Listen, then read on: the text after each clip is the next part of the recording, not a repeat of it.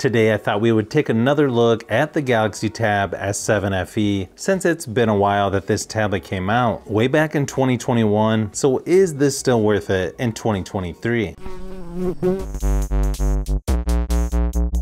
Now the price on here started at $529 back when it launched, which at the time I thought was a little overpriced, but now you can find it as low as just over $300 if you get the Amazon Renewed version. So obviously now it's a lot better value, especially for a larger tablet like this. Pricing is going to depend on which version you go with. You've got 3 different storage options: 64, 128, or 256 gigabytes of storage. And as you go up in storage, you get 2 more gigabytes of RAM, going from 4 to 6 to 8 gigabytes. So some pretty good options there. And then up to 1 terabyte of storage with a micro SD card. There's also a 5G version, so a lot of things to consider.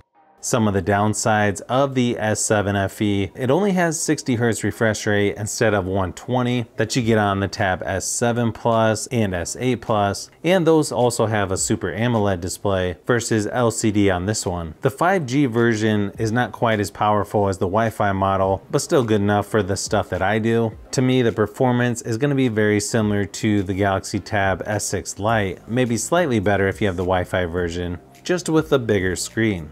As far as size, weight, the overall design is going to be almost identical to the Tab S7 Plus and S8 Plus, which is nice because then you can share the same cases and keyboard attachments between them. You also get a 12.4-inch LCD display with 2560 by 1600 resolution. So again, not Super AMOLED, but still pretty decent for a larger screen like this. It looks pretty nice in person in my opinion. Plus, I don't have to worry about a light bleed issue like I've got on my Tab S6 Lite. This one's really nice for watching videos, playing games, reading, just about anything you do on here. Just makes it a little easier on the eyes. And this one's probably a better option for drawing over the Tab S6 Lite since you have the bigger screen. And unfortunately, this one does not have a fingerprint scanner.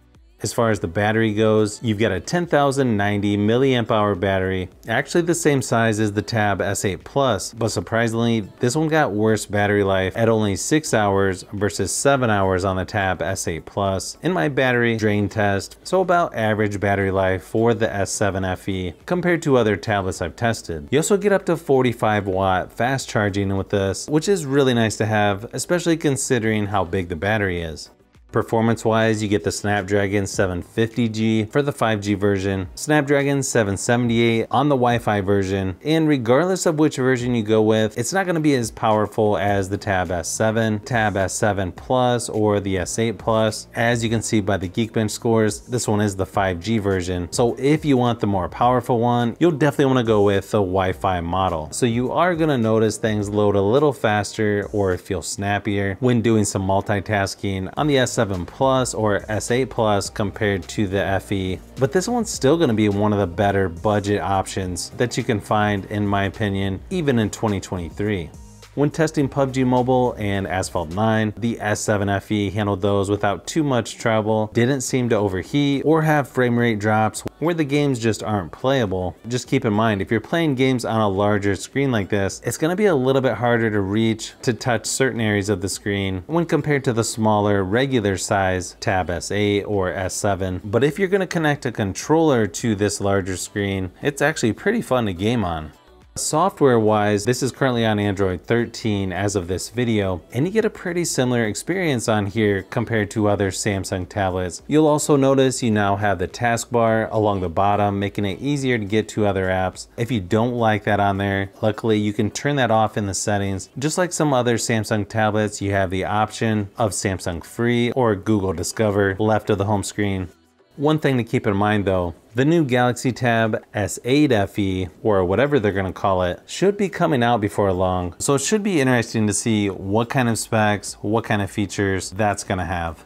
Nice thing is you can use the same keyboard from the Tab S7 Plus or the newer Tab S8 Plus for this FE model if you want to be a little more productive using Samsung DeX, which is nice to have in my opinion. Definitely makes it feel a little closer to a regular laptop. Again, just a nice option to have on a tablet. You can also use this tablet as an external monitor if you're using a Windows PC, sort of like having a second or third monitor, which is another nice option to have. As far as software support goes, I believe believe this one should have 4 years software, 5 years security updates, and what, we're on the 3rd year. So you still have some good life left on this one yet. The other great thing about Samsung tablets in general is you get the S Pen included, which is going to be nice for drawing, taking notes, just moving around the software. And like I said earlier, this one's probably going to be a better option for those who do a lot of drawing. So you have a little bit more breathing room with a larger 12.4-inch screen. Then you get a speaker on each side of the tablet with Dolby Atmos, and while these aren't going to sound quite as loud as the Tab S8 Plus, still pretty decent in my opinion. And you don't get a headphone jack on this one, but considering Bluetooth headphones are more popular than ever, I'm sure that's not going to be a huge deal for most people. But here's a quick sample just to give you an idea of what the speakers sound like.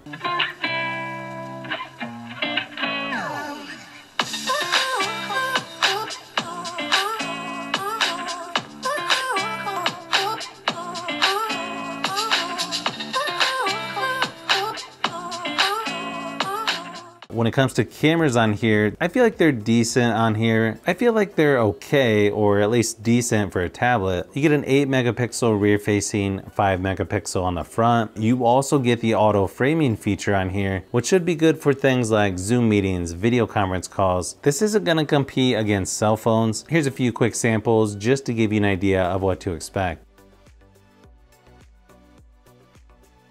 So as you can see, there are some things to consider about the Tab S7 FE and whether it's still worth it in 2023. In my opinion, if you can get it cheap enough, it may be worth it for some out there, especially if you just want a bigger version of the Tab S6 Lite. But I also might hesitate just a little to see when the newer Tab S8 FE comes out. But depending on what types of stuff you need a tablet for, this one could be good enough for most people. But if you need to do video editing or more intense stuff, then you'll probably want to look at something like the Galaxy Tab S8 Plus or iPad Air 5 to get something that's a little more powerful.